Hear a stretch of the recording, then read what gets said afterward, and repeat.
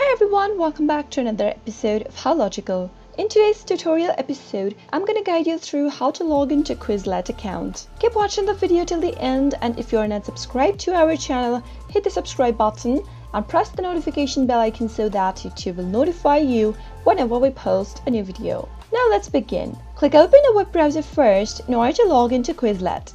As soon as you do that, go to the URL box at the top and type in quizlet.com and press the enter on your keyboard. Now, go and click on the login button at the upper right corner in order to log into your account. If you don't have an account yet, start by clicking on the sign up button and enter your information to create one. And once you do, you can easily log into your account. Let's move ahead and show you how to log in. Click on the login button and you can log into your account with your Google, Facebook or with your Apple account. If you'd like to log in with your username and password, you'll need to type in your username in the text box.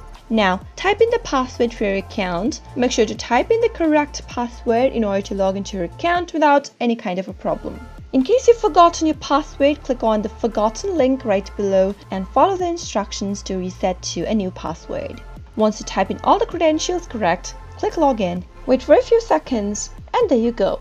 That's how you can easily log into your Quizlet account in no time. I hope you found the video to be helpful. If you did, go ahead and give us a thumbs up. Comment down below in the comment box if you have a question or a feedback for us. I'll soon be back with more tutorial episodes. Goodbye till then.